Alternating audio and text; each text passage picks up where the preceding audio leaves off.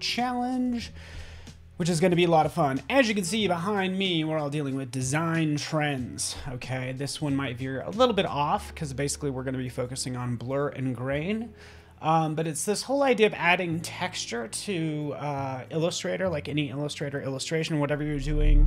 Because that like organic look is a design trend. So good to have you here, Afroja and Beatrice and Chris and Daria and Gabriella. Yes, and now you know why I always wear black shirts, so you don't notice this huge microphone right in front of me. But hopefully I'm sounding okay, and it's not flashing too much or anything like that. But I'm glad you guys are here, and let's get this party started, huh? Shall we? All right, hello. Okay, let's do this. All right, welcome. And if you're joining me from elsewhere, it's good to see ya. Ben and Andrew, cool, from Iceland. Yes, Viola. So this is really good. We're going to go ahead and open up our file. We're going to get started. Just so you know, if you are joining me for your first time, or even if you've been here before, that's okay, because I want you to always like return. But in general, this is the link we are going to right here. All right. Yes, it's like, by the way, I promised to go slower. Okay, Space Kitten. But welcome everybody. I just posted to chat, and oh, I'm so sorry about that keying. But we will tackle, there we go. Boom, there we are. Kind of dealing with blurs and grains, and we can see from this page as we scroll down, you can go ahead and grab the source file. So get started. It's really nothing too crazy in here, just to be honest with you. And you're watching the video now. So let's dive into that. So again, we're gonna get started just by opening up that file, right? We can see it right in here. And again, nothing too spectacular, but we're gonna make it spectacular. So hopefully that works for you. Sarah from Sweden, awesome. Tony Howard, what's up, buddy? How you doing?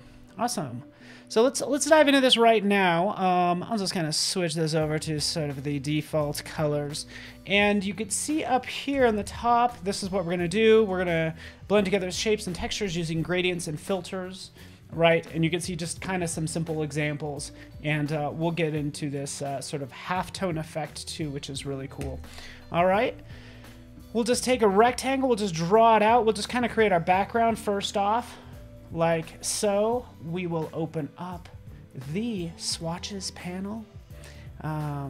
Yes, the new repeat filter is awesome that I showed yesterday. I think it is really cool. And again, it's brand new.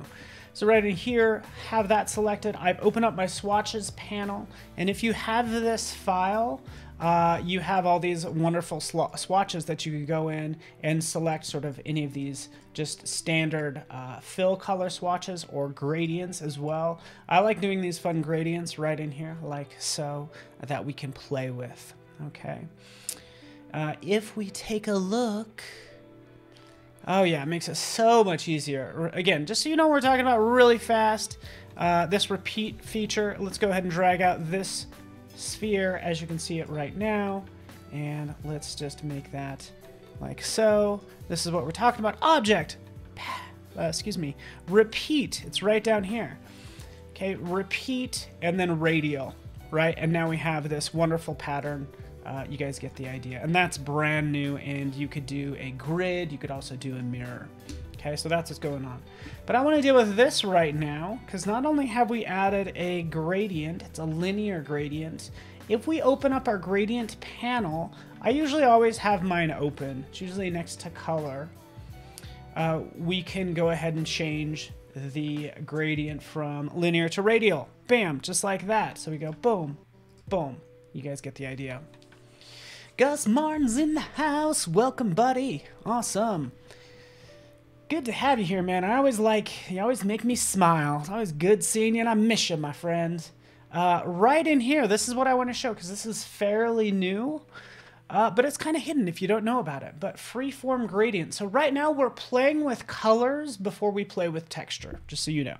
We need color, we need something there before we apply texture to it.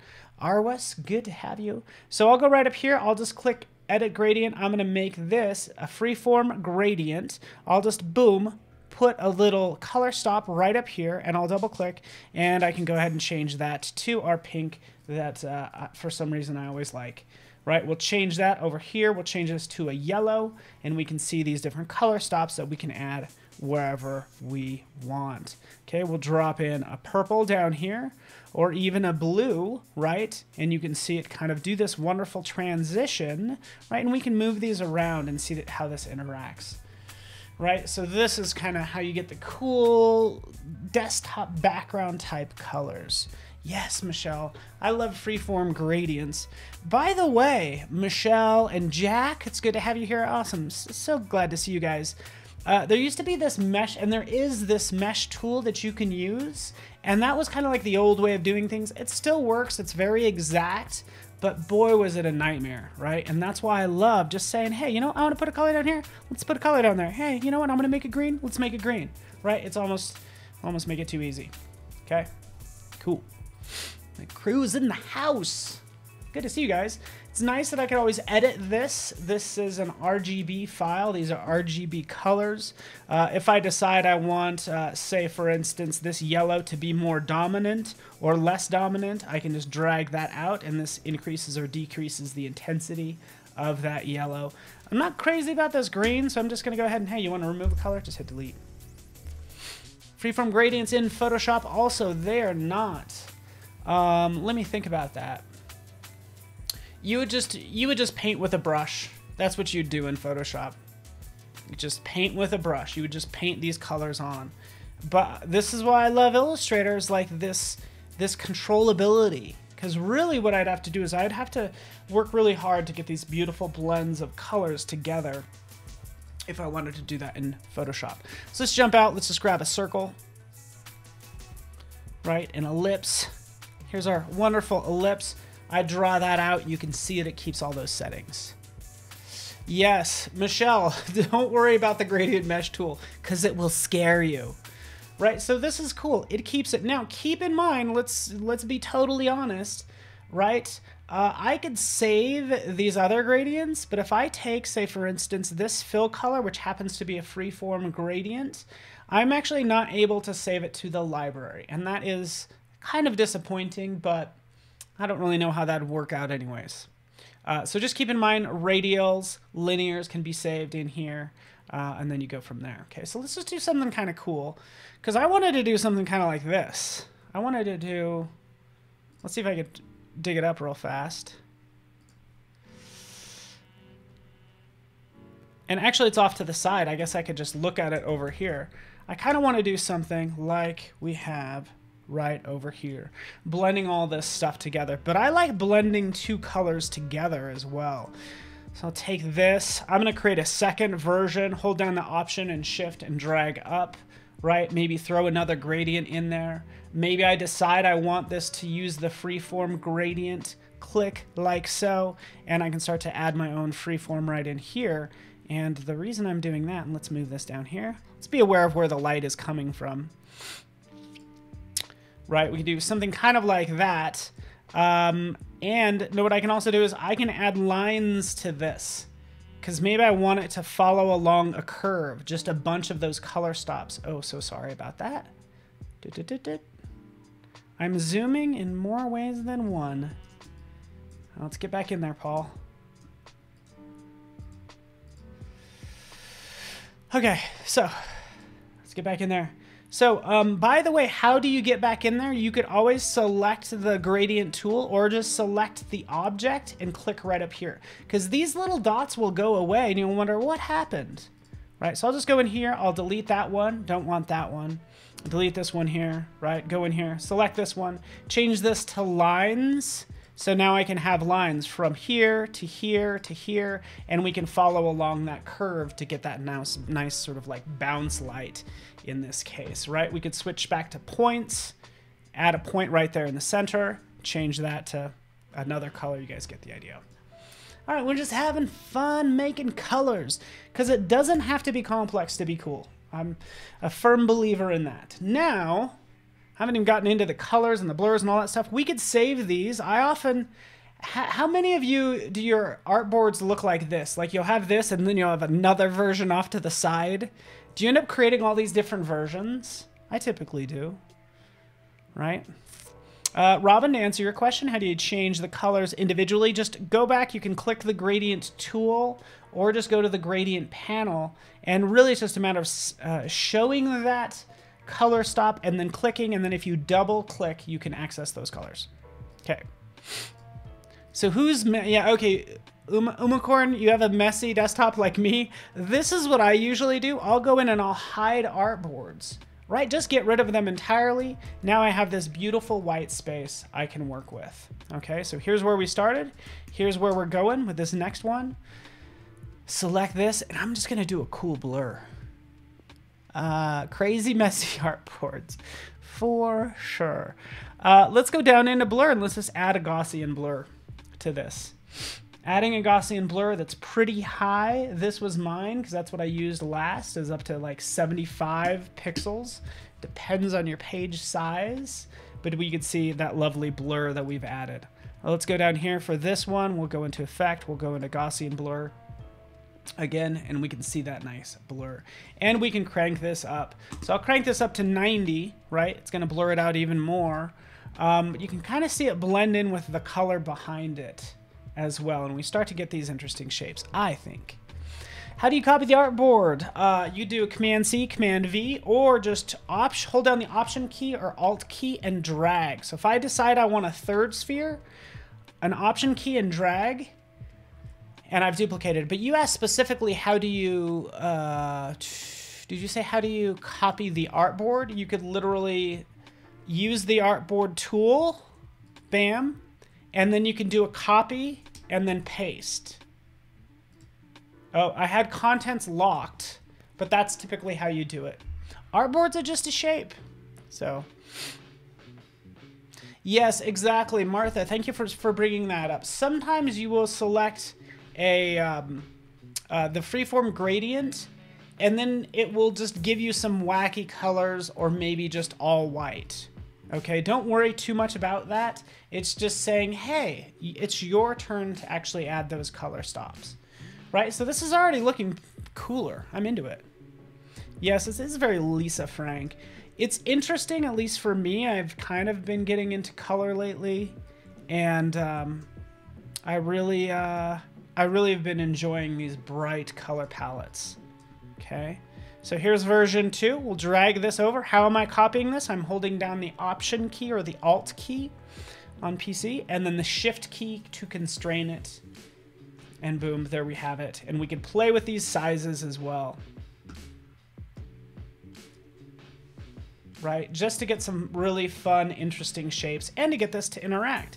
Now, I'm not done with these yet because I can get them to interact even more. Okay, so we have this blur. I'm thinking, oh, I'd really like this to interact with the colors around it. So let's go to right up here.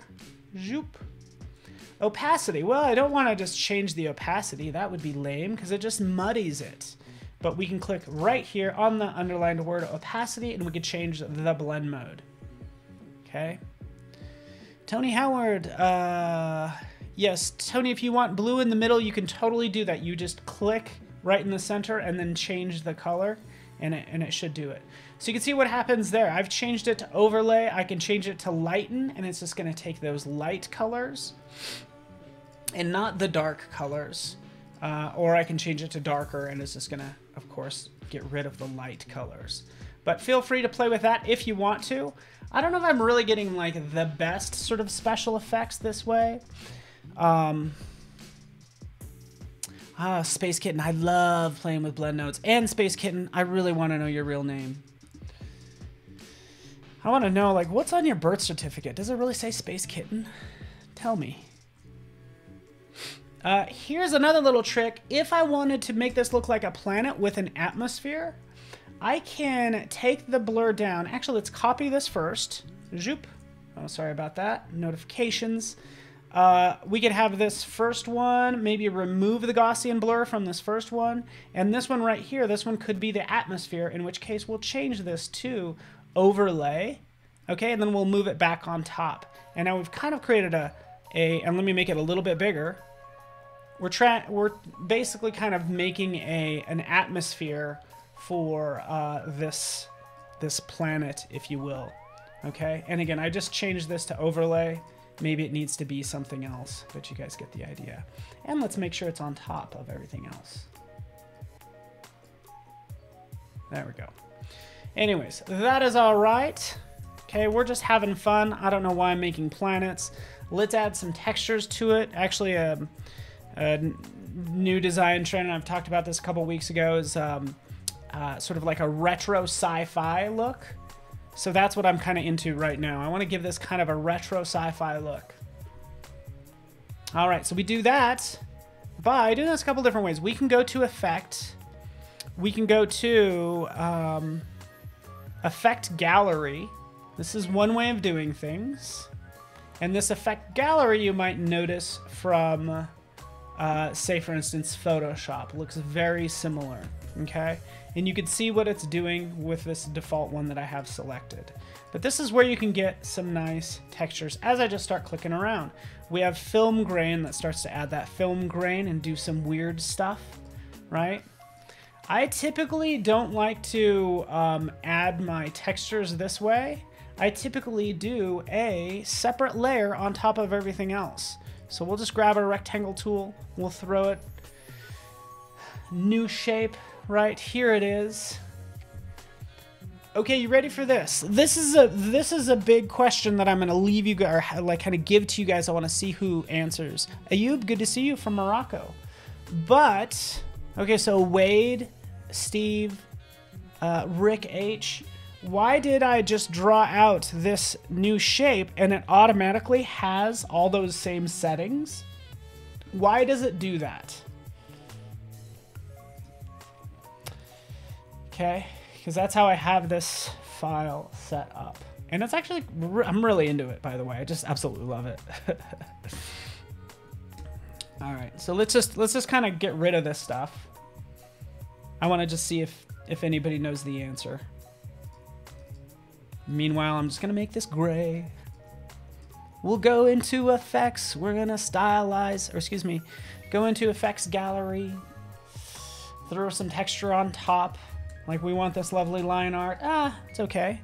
We have, again, this is why I made it gray, because it's gonna work differently. We have this note paper. We have this reticulation that I can actually increase the density of and start to get that texture that I like. Let's click OK. Let's do that and see what happens. Thank you, Richard wins. I knew Richard would win. Richard, you are correct. Because right in here, by the way, let's just kind of move this over. If I draw out another shape, it gives me all those settings. It's because in the appearance panel right down here, this is unchecked. So new art doesn't have basic appearance. Pick up your last used settings and apply them to anything new that's created. That could be great or it could be annoying depending on what you're going for. But you want to, maybe you could change that. Just new art has basic appearance. You check that. And what you can also do is take that shape, and let's zoom out, reduce to basic appearance. Boop. Oh, now we've gotten rid of all that effects and all that stuff, and it's now just a lovely circle. Okay, back to this texture. Good call, Richard. Taking this, bring it to the top, changing the opacity. Excuse me, not the opacity, but I can go with, say, the grain. So we'll change this to, say, lighten, for instance. That's typically what I do, by the way, and that way I don't have the effect on everything, because as soon as you get into these effects, look, my little spinning wheel starts to kick in, right? Every time I move something, the spinning wheel kicks in, because that's what happens when you add lots of effects. But if you can add that and have this lovely texture right on top of everything else, and then just turn it off when you don't need it, that's what I would do. Just turn it off when you don't need it. Let's do one more cool effect, by the way. Let's take a couple of these spheres, and I feel like doing a third version. Let's see what I can get done in time. Yes, I have 5 minutes. Let's take these. Let's bring them over here.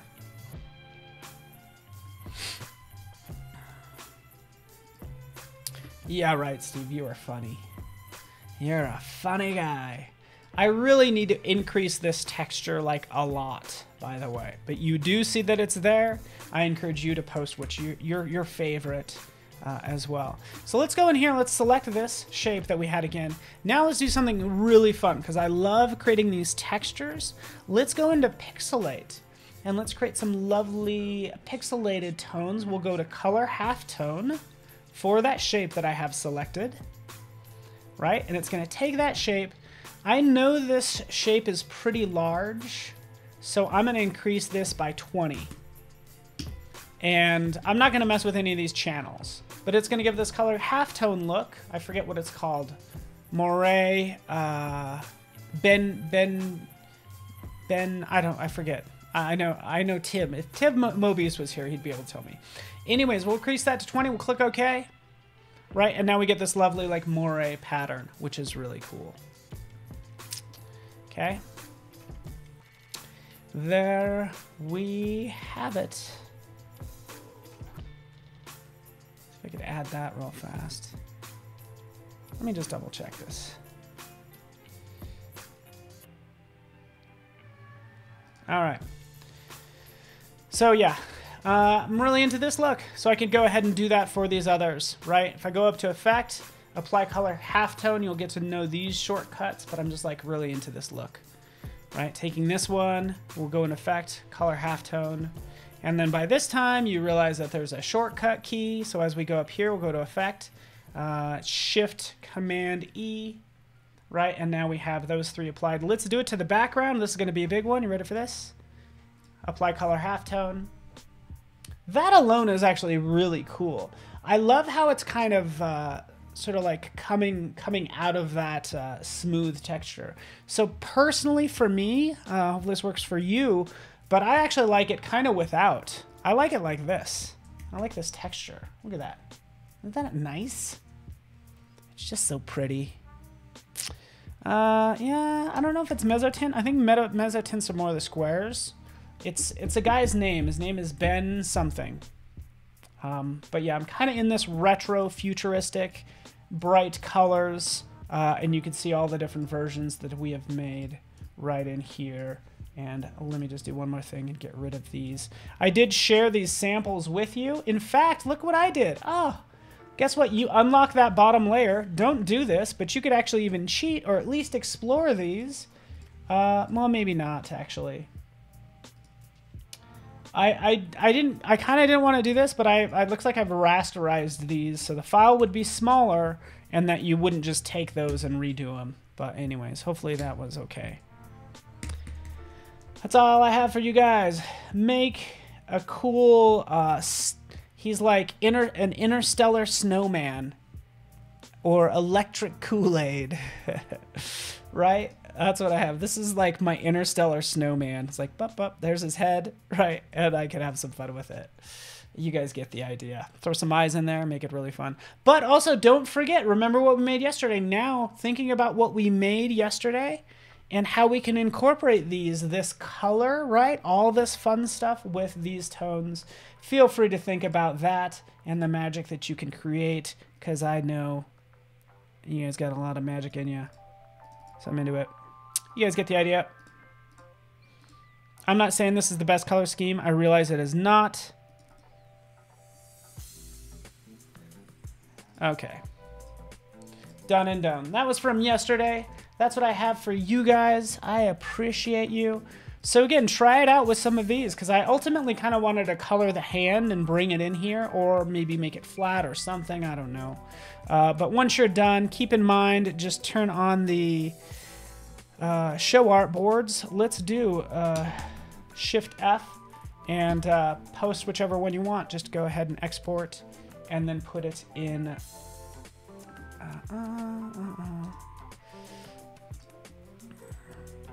Here we go. Export it out and then post it to Discord. Yeah, and more coming later as I work on other things too. It's going to be magical. I appreciate you guys, and we won't worry about me revealing my desktop and all my secrets. Thanks, everybody. Thank you, Wade. Thank you, Andreas, Steve, Bruce, and everyone. Ayub.